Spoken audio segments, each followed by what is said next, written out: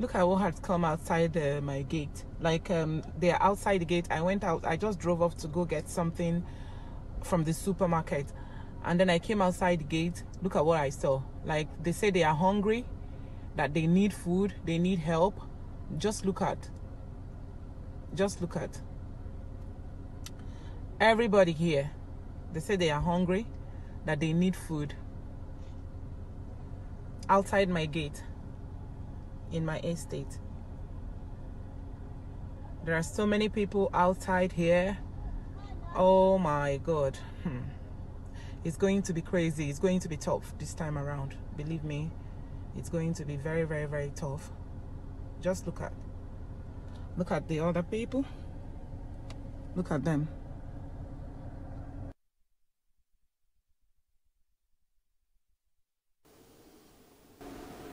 Okay, so that footage actually brings us to the studio, and we said, let us know what's happening. Is it the same kind of atmosphere that you have in your community, where people have now started moving to other homes where they think, okay, these people could be living below average, we can get some drop from their table to eat, and that is why the insecurity we have on the daily is not a misfit. It's actually in tandem with the situation. Let's come to the studio. Myself, Sandra, and Tolu will be looking at the matter here. And of course, do join us from home. Feel free to call the line as we even take the conversation further. Sandra? Okay, so we'll take that of security before we now move on to the phone call, because we want to ask Tolu here just a few questions. You have a little bit of closeness to the slums because of the kind of projects you do. There are jegulers, but now it has gone round. Agege, Yanopaja, mention it Ogba, everywhere. So please, we'll have that footage on the screen while this conversation continues. What do you think, first of all, about the situation? You've talked about Nigerian police not being on the road. Somebody did a stat about the number of Nigerian police we have in relation to 200 million people. And I think that's why states have taken initiative to start creating their own security outfits. Yeah, local security outfits. Yes. Yeah. I mean, so it's a funny mix because in terms of security, particularly Lagos State is large, right? I am not sure the Nigerian police will be enough to even cover this volume, right? So that's even the first one. Now, these other areas, I mean, so the areas you've mentioned, we call them underserved communities. These underserved communities are characterized by high population. So these people have like very, very high population, and they have so how do I even say this without tarnishing the image of people? They have very, very low education, so to say. Okay. Now, someone just told me about somebody who went to withdraw all of his money from his house, from the bank, to put in the house, because he heard that the government will be paying people who have less than 5,000 in their accounts. So he went to withdraw all his money in one of these areas that were robbed. Went to withdraw all of the money, put in his house, and he was, I mean, they won his wife's accounts, they withdrew everything, and they were robbed of 234,000. Wow. Pennywise pound foolish there. Exactly. Okay, so let's do it this way. Let's see if we can bring our US guest into the conversation now. Jemimah Chuks is a media professional, and she is also a mother. So we'll just take some of her experience, what's happening in the US and how government is managing things. Then look at, because she's a Nigerian first before she actually moved on to the United States of America. But she's going to be sharing with us as a media person what she has seen. Then we can start this conversation moving further. So please, the technical crew, if we can have Jemimah join us in the studio, we'll be glad to start for want of time so we can take this conversation forward. But Tolu, why they try to bring that up? The next one will be MSMEs that we're going to be focusing on today. Please know what you want to share, because opportunities are actually there, but we figure that some people don't even know about it. The whole COVID-19 era is beginning to overwhelm us. So I need you to get ready for that. Let's see if we can start conversation with Jemimah Chuks. Jemimah, if you can hear us. Good morning, Nigeria, all the way from Delaware, United States. Good morning. I'm super excited to be on this morning show. Thank you so much, Super Okay, so thanks for actually joining us from Delaware. Let's get your thought about the very first one. How government responded with the whole COVID-19 over there, and people's responsiveness as well in the United States of America. Please share with us. You know, for me, I think that the United States government did a very good job in responding to the coronavirus as soon as, you know, they were able to. Of course, we hear about all this infection going around all over the world, but a pandemic like this, with, you know, you can't really predict a pandemic. You just cannot say that it's going to be this magnitude or it's just going to be less, you know what I mean? Because just like every other, you know, enemy, just like an invisible enemy, just like Donald Trump said, is an invisible enemy.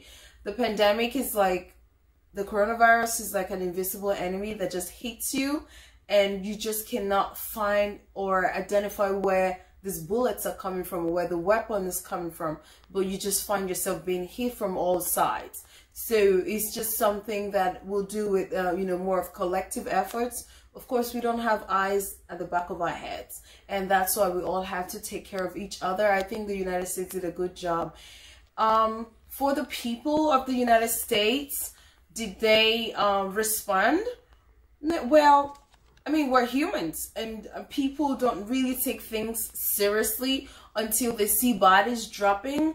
I think that here in the United States, a lot of people did not take this seriously until it began to affect them, until it got home. I remember someone, you know, telling me, well, coronavirus is not in Delaware, so they didn't really pay attention. Even though they heard that people were dying in the, you know, in New York, it was not really hitting them until it got here. And then, you know, they heard about someone dying in Delaware and everyone freaked out.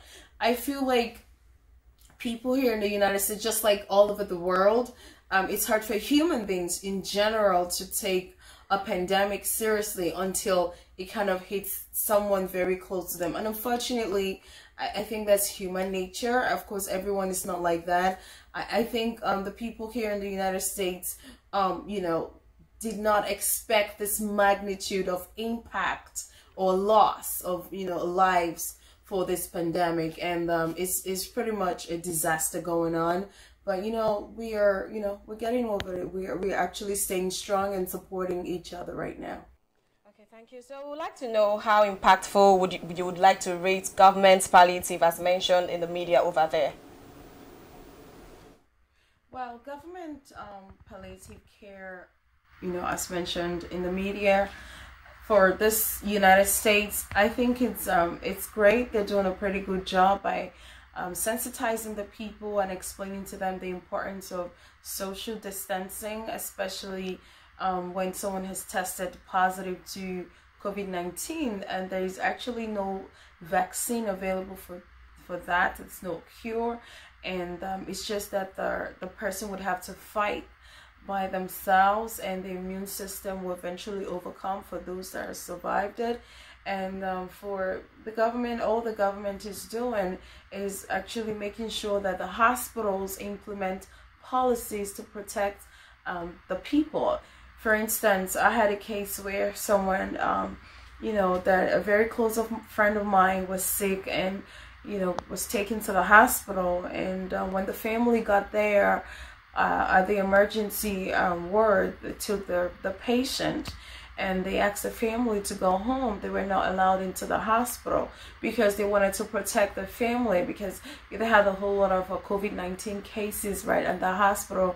The tendency that the family members will be infected, it doesn't mean that this particular family member that's sick has COVID-19, no, but it's just the fact that while the family's in a hospital, they could get infected, you know, so they had them leave, and so they took care of this patient, and she tested negative, and they discharged her right away as soon as, you know, she was feeling better, and they gave her medicines to go home because, you know, there was not much space in the hospital to keep someone negative. So basically, I think the government is really working hard, you know, to administer good information about palliative care, to the people are, social distancing is something that they sing every day, and wash your hands, and teach all this important stuff. And I think the people are really paying attention to. What has been your new lessons learned from your family during this lockdown? Now looking at it from a mother's perspective. Yes. What are the new things you've learned? Economic stimulus is a package that the government puts together, to stimulate the economy, or I'll say a package the government puts together to help the economy not to fall or to flop. Basically, what that means is enormous spending, a huge, enormous spending that the government does financially, and they do this by lowering taxes. They also do this by giving huge discounts. That way, it kind of helps the country not to fall into recession. For a country like the United States and other countries all over the world, with the pandemic hitting economies of this country, the best thing they can do is to roll out the economic stimulus package to help their economy not to flop. Because when a recession happens, it just is a mess that goes on in every country. And here in the United States, we were fully informed, and the government has gone ahead to dish out over $2 trillion to its citizens. And this is the money that each household is gonna get. And I will tell you, this week a lot of us got the money. I got some money from the government, which is really very impressive. I mean, a very good amount of money, and a lot of people that I know got theirs as well.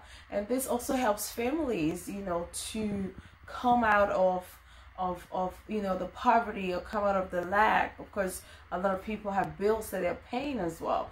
The banks are also implementing this discounts, because the government is working hand in hand with banks to offer discounts, or to offer support for people that have mortgages that cannot pay their mortgage. The banks are holding off, charging and excess charge and all that stuff for the past, for like 3 months. I know starting from March and up until July, a couple of banks have actually stop taking mortgages from people, and that way families can grow together and just be together and go through this hard time of pandemic.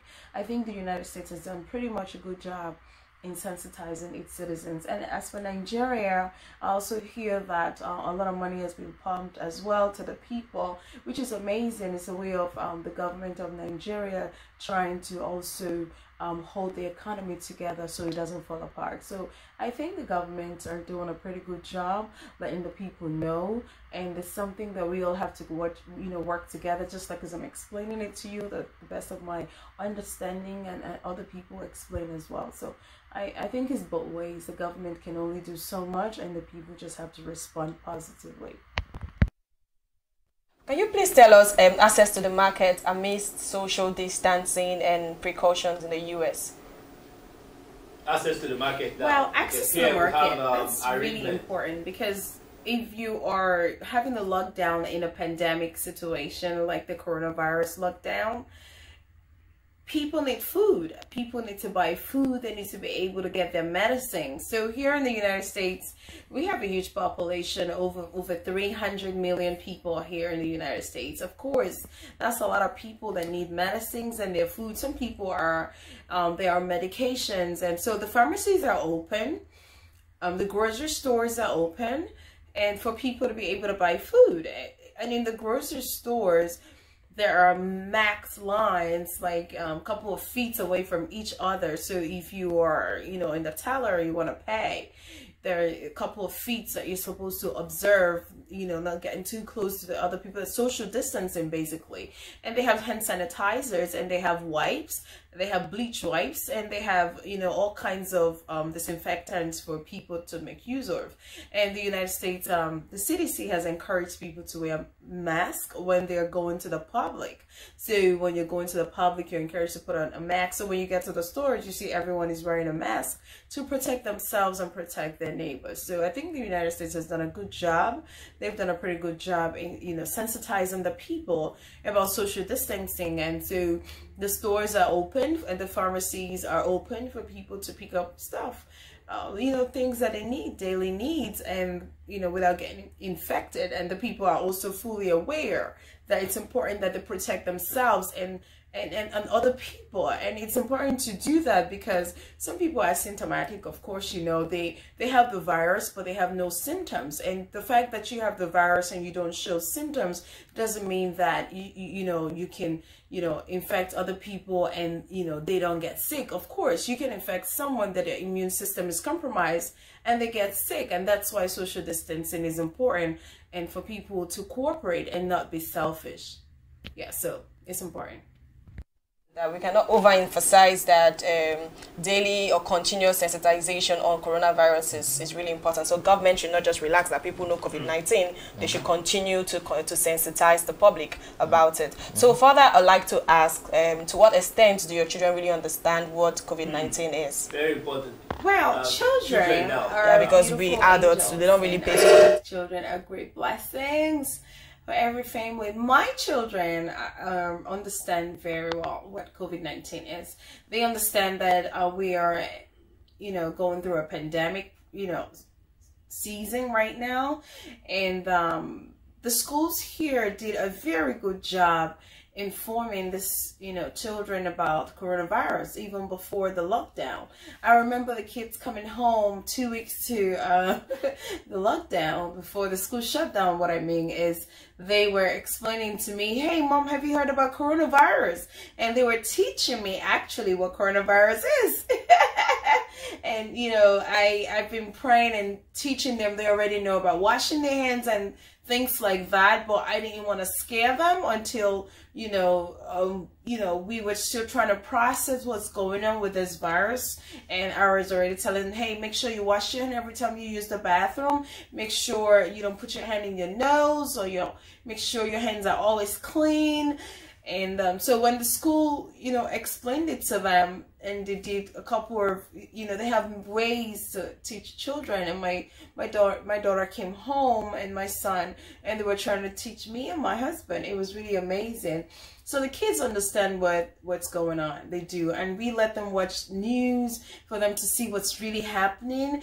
And, you know, during our morning prayers and night prayers, you know, they pray for the people suffering right now in the hospitals. And last night I heard my son praying for someone, you know, in the hospital. And I heard my daughter also praying for the families that lost a loved one. It's really amazing. So my kids are pretty much aware of the pandemic, and they're cautious when they, you know, even when my husband comes back, his trips outside the house, so they understand not to go hug him or touch him till he takes a shower and comes to work, and everything is, you know, sorted out. So they understand very much. And I think every mom out there should also sensitize their kids and protect their family by social distancing and doing the needful. Yes. They should sensitize their children about coronavirus. So if you know about it, your children don't know about it, I think it won't work. So we should actually play our own part. Yeah. So further into our conversations, I'd like to ask, hunger is currently taking over the fear of COVID-19. We've been taking more of the COVID-19 fear. We're not looking at COVID-19, we're not looking at hunger. So I'd like you to tell us, how can we individuals complement government efforts to make sure that we fight this COVID-19? I'm talking about humanitarian intervention. What can we do? I think hunger kills more people in the world than any pandemic would ever do, all over the world. And, you know, countries that are impoverished, countries that, you know, there are lots of hungry people everywhere. And it's unfortunate that people don't, you know, see hunger as a pandemic itself. So we're actually living through a pandemic, not just coronavirus. It is a hunger pandemic. That's what I call it. And of course, coronavirus is killing people, but how how will the people alive survive without food? So it's really a challenging time for the world, not just the United States, but people in Nigeria. I worry so much about people in Nigeria because of the hunger, and it's a lot going on with people in Nigeria. So, and it's amazing to see that people are coming together to support each other. Here in the United States, a lot of humanitarian organizations, like our organization, Church Life International, and we've been doing pretty much to support communities, and we have extended the support to Africa, to Nigeria, and we are supporting a couple of people. We started support some parts of Lagos, and we did a support around Ilogbo area. Ilogbo area is after Okoko towards Igbede area, Jangbade area. Yeah, so that's where we've been working on pretty much, and we are extending that to other parts of Nigeria as well. We're looking at also supporting the eastern part and the north, and the south, southeast, and all the areas that we can cover, as Cherish Life is willing to support. And I think it's amazing that humanitarian organizations are standing up to support one another at this time. So it's critical that human beings come together to support the government, because this is just so much on the government right now.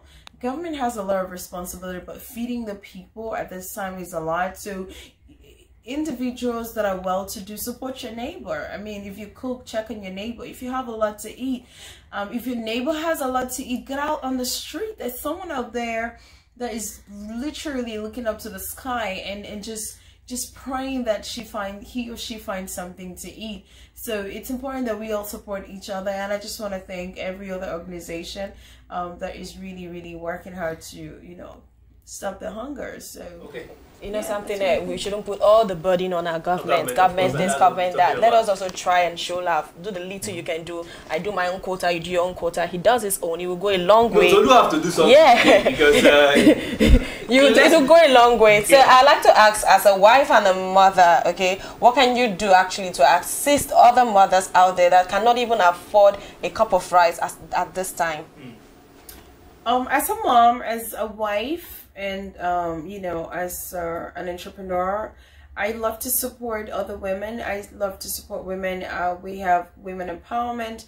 Church Life International is an organization that's passionate about empowering other people, empowering impoverished communities, empowering widows, empowering women, and empowering young people and children.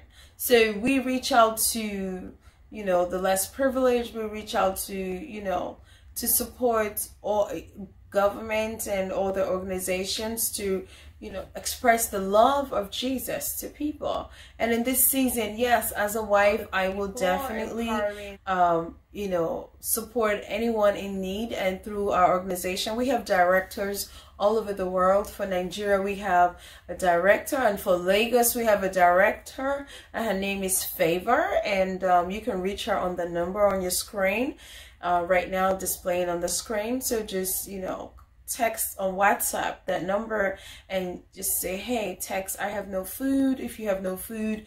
And she can as a director, she's passionate about making sure that you get something to eat. And if you need financial support for your family, text that number, and that will be made available through Cherish Life International. Although I'm here in the United States, I'm a co-founder of Cherish Life International, which is a ministry and also a non-for-profit organization that supports the less privileged. So we are super excited to empower other women. Hey, reach out to me. My name is Jemimah Chuks. I'll be super excited, and reach out to my organization, right? The whole information on the screen.